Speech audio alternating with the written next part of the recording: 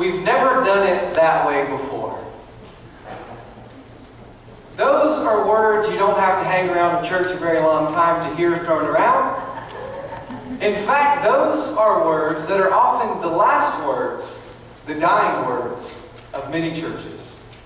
Perhaps they'll be the last words of our great bride, the United Methodist Church. We've never done it that way before. Change is uncomfortable. We get comfortable with the people, places, and things in our life. We get comfortable with the routines and the way that we do things. We get comfortable in certain protocol, even if it's wrong, even if it's killing us. Change is like this big curtain of fear, of terror. And we don't know what's on the other side. So we'd rather stay on this side of change, and the devil that you know is better than the one you don't know, people say. And so we get stuck in a way of doing things, even if that way can be toxic, even if that way can be sick, even if that way can lead to death. But we serve a God who's a God of change. Can I get an amen? Amen. Y'all gonna have to wake up this morning. We serve a God of transformation. We serve a God who's always recreating, always creating, always transforming, always changing. And He's always transforming us. In fact, that's what it means to be a Christian, to be a disciple of Jesus Christ, is to be caught up in that dynamic cycle of change, that transformation, being more and more conformed into the very image of Christ. And that's what we should be doing individually, that's what we should be doing personally, and that's what we should be doing as a church, growing into the very image, the likeness of Christ. But we get stuck in these ruts and we say, well, this is the way we've always done things, so let's just keep things that way. But God is not just the God of yesterday. He's not just the God of tomorrow. He's not just the God of back then in the golden age, those days when things were so sweet. And He's not just the God of tomorrow, by and by, pie in the sky, one day I'll fly away, God. But He's the God of then, He's the God of tomorrow, and He's the God of today. He's the God of now. I came to tell you this morning about resurrection then. Let us pray. Oh Lord God, we thank You for this opportunity to gather in Your Word. A Word that is not just something that we read, but something that transforms us, that we consume, that shapes who we are as people and as a community. A Word that sometimes challenges. A Word that sometimes inspires. But we pray, oh Lord, that we could leave away the concerns of our life this morning, that we could experience You in a new way, that Your Word would come to live and dwell in us. And it's in the mighty name of Jesus we pray. Amen. We live in a dark time in our world and in our nation. You don't have to watch the news long to see that. Every day there's natural disasters, there's murders, there's assaults, there's hurricanes and tornadoes in Oklahoma, there's earthquakes in Japan, there's tsunamis, there's earthquakes in diverse places, there's wars and rumors of wars, there's nations that are setting themselves up for nuclear capabilities, and our country, our nation, is in a time of drought.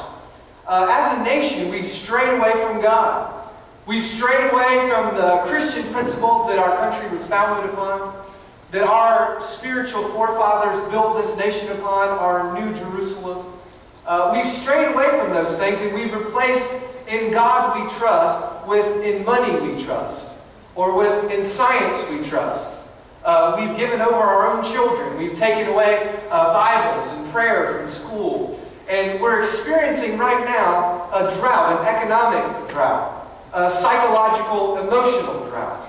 And the truth that the gospel tells us is that we'll never deal with the drought in our finances. We'll never deal with the drought in our political systems until we deal with the drought in our souls. We'll never deal with the psychological, emotional chaos in our lives until we deal with the drought in the relationship that we have with God. And part of the problem is, to be frank, is the church in the United States of America.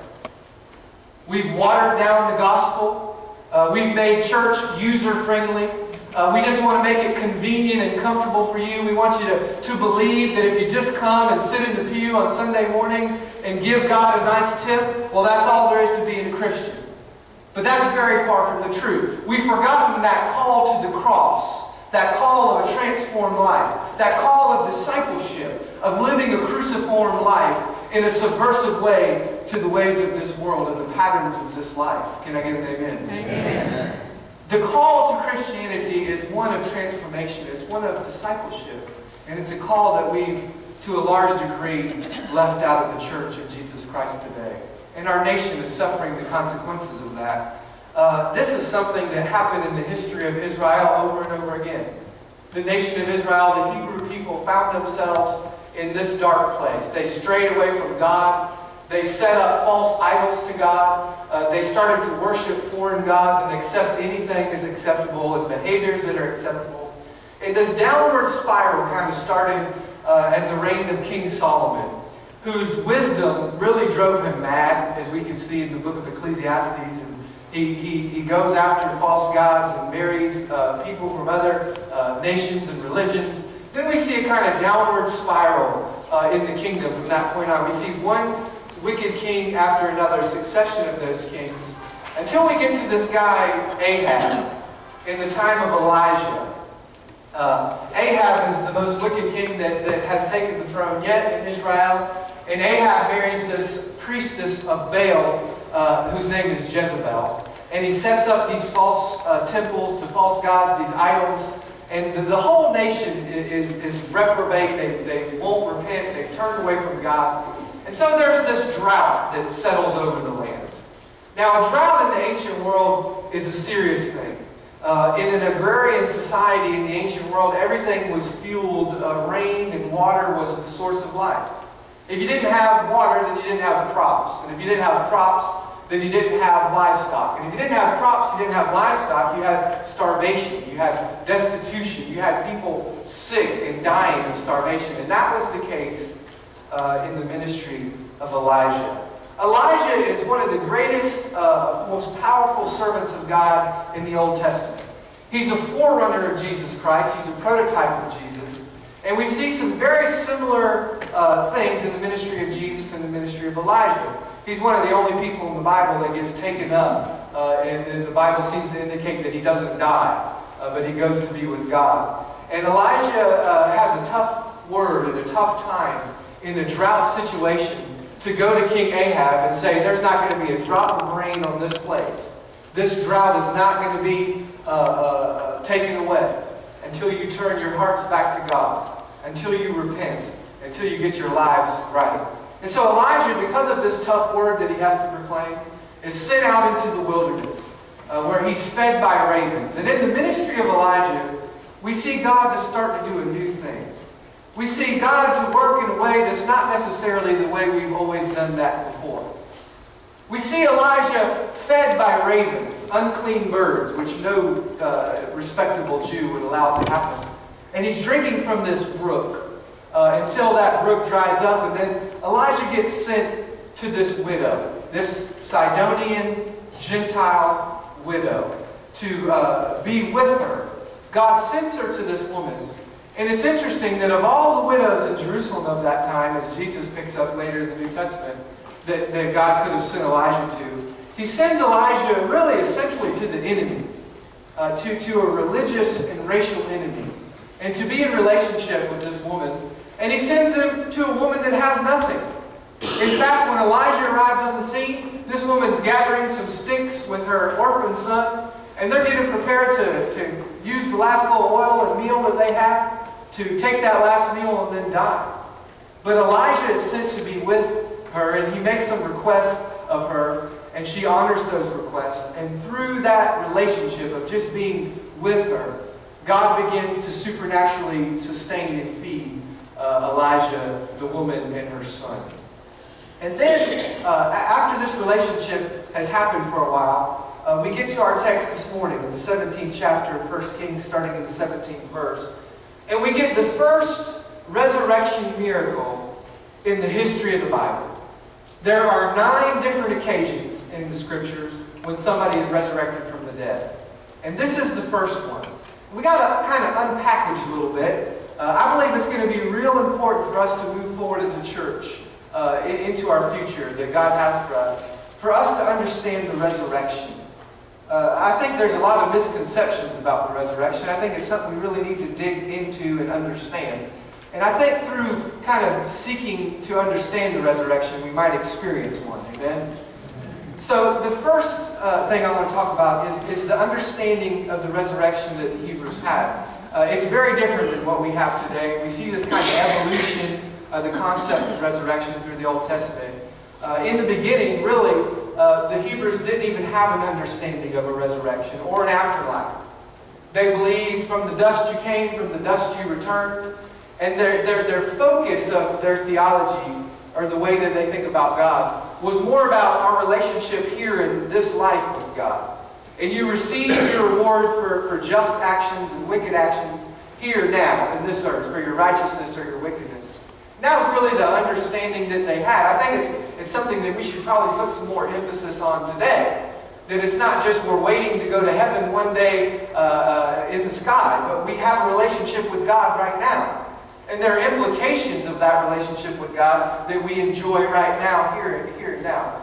But that resurrection understanding kind of evolves throughout the Old Testament. And they begin to think about this place called Sheol, the place of the dead, where when you die, you go into Sheol and you exist there kind of in a state of sleep for the rest of your life, kind of as a shade, as a spirit in Sheol.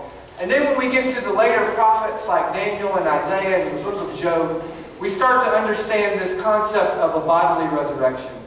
But really, their initial understanding of resurrection was one of a corporate resurrection. Of the nation as a kingdom would be resurrected with God in the center of that kingdom, here and now on this earth. And then in the intertestamental period, between the Old and the New Testament, we see a real evolution take place. And then when Jesus comes, we get the full revelation of what the resurrection is, and it's all kind of brought together in the ministry of Jesus Christ. So this passage that we're looking at this morning is the first occasion of resurrection throughout the Bible. In the 17th chapter of the first book of Kings, in the 17th verse, Elijah and this widow have had this relationship going on where this jar of oil has been given and this meal that is supernaturally replenished. So they're eating from God's own hand. And in the 17th verse it says, after this, the son of the woman, the mistress of the house, became ill. And his illness was so severe that there was no breath left in him. So this boy, the widow's son, gets this sickness, this disease, and it leads to death. There are horrible consequences of sin in this world. Sickness and disease and illness. But it's interesting that sometimes in those situations when things get sick, that sometimes when things get sick, they need to die. Because in that death comes the resurrection. So this little boy has this sickness, this disease. In a time of famine, there's no access to any kind of medical care, and he just dies. There's no breath left in him. And so she comes to Elijah and says, what have you against me, O man of God? You've come to me to bring my sin to remembrance and to cause the death of my son. Here you come into my life and we have this kind of relationship and my son dies. But he said to her, give me your son. Now I want you to notice right away the resurrection faith that Elijah has. This miracle is very similar to an exact same miracle that Jesus does. But there's some distinctions, and we'll look at that next week. But Jesus encounters a Gentile woman whose son dies. Jesus resurrects that son from death. Very similar things between the ministry of Jesus. He says, give me your son. He takes the son from her bosom, carries him up to the upper chamber where he's lodging, and lays him on his own bed.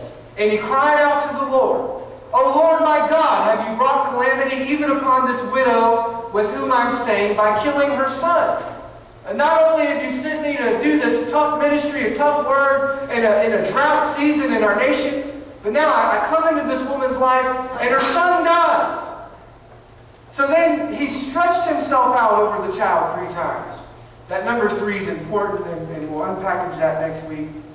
And he cries out to the Lord, "O Lord my God, let this child's life come into him again." Elijah has a resurrection faith that believes that this child can be resurrected from the dead. Now there's some big differences in the way Jesus does things and the way Elijah does things, because Elijah is praying for God to do this work. Jesus himself does the work in his resurrections. So then the Lord listened. That's the good news about this. The Lord listens to Elijah's prayer, and the life of the child came into him again, and he revived. That's a good word, because we can confuse resurrection with resuscitation. When somebody is resurrected from the dead, bodily, as we believe in Christ, they raise imperishable, and they have eternal life. But that's not the case. With the 9 resurrections that we have in the Bible, those people are resurrected from the dead, but then what happens? They eventually die again, right? They live out the natural course of their life, and they die. So this boy is literally raised up, resurrected, revived. His life, the life of God, goes back into him. And Elijah takes the child, brings him down from the upper chamber into the house, and gave him to his mother. And then Elijah says, "See, your son is alive." And so the woman says to Elijah, "Now I know that you are a man of God, and that the word of the Lord is in your mouth." Now I know that you're a man of God, and that the word of the Lord is in you. It's interesting in this relationship that when Elijah gets there, he doesn't slap the woman over the head with a scroll or a Bible, or try to push his views, or even try to tell her about his God. But there's just this relationship of being together. And through that relationship of being together, this miraculous power is unlocked, and it ultimately leads to a resurrection. So this passage really asks us to ask some kind of tough questions. Does God control nature? Does God cause these storms and these tornadoes, like the one that struck in Oklahoma, that killed some people, that leveled whole neighborhoods, and took one house and then left the house of a neighbor? Does God control nature? Well, this situation with Elijah answers that question that yes, he does. God is God. If he wants to withhold rain, he can withhold rain. If God wants to send rain, he can send rain. If God wants to work through the processes and the nature that he created, he can do that. But the Bible has several answers to this question. You see, sin entered the equation. We willfully chose to disobey God, and when we disobey God, that did not have just personal consequences, but that had cosmic consequences. In Genesis, we see a relationship of God and human beings and animals are being brought to name. You could wrestle a lion and not be hurt. You could dance with a cobra, and there was no death. There was no destruction. There was no chaos in that state before sin entered the equation. But when sin enters the equation, then there's animosity, there's murder, human between human, there's animals, there's storms, there's death. There's all these processes that are unlocked. So do we believe that God is sitting up on a cloud saying, "I'm going to send a tornado today that's going to kill so-and-so and so-and-so"? No, we don't. Because there's one other factor that we're leaving out. There's this enemy that's in the Bible from cover to cover. From the beginning, he's a serpent. We see him in the last book as a dragon that's cast out of heaven. And this devil goes before God for Job and says, "I'm going to strike his life." And this devil's a tremendously powerful being that we don't really understand. He can go into the presence of God. He can rebel against God and still live. And he's got power. He's called the prince and power of the earth of this air. And he has this ability to influence nature and storms. And so this question really has several different answers biblically, which is, as human beings, we want a black or white answer, but we really don't get one in this regard.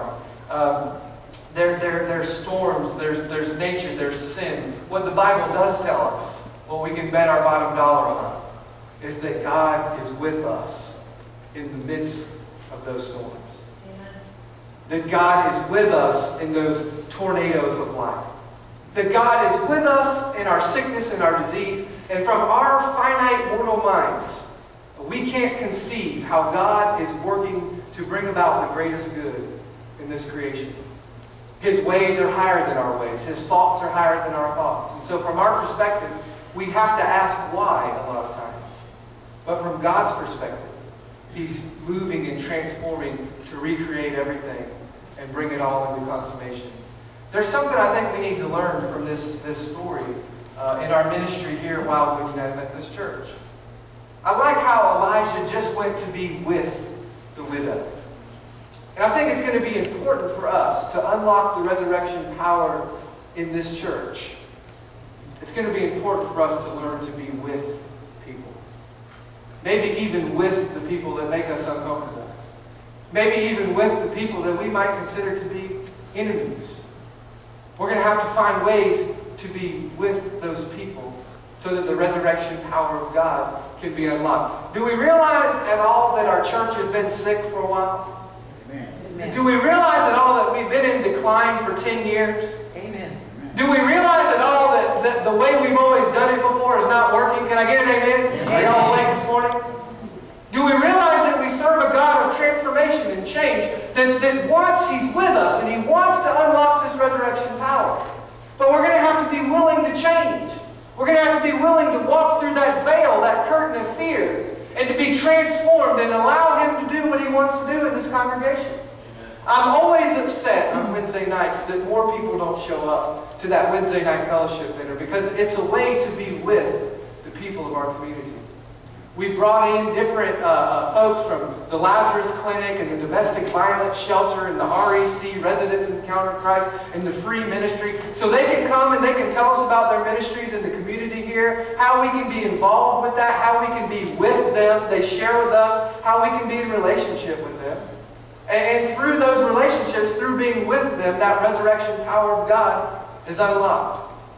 We're going to have to find out what God's will is and how He's transforming us. We're going to have to realize that there's some things in our ministry that are sick. There's some things that need to die.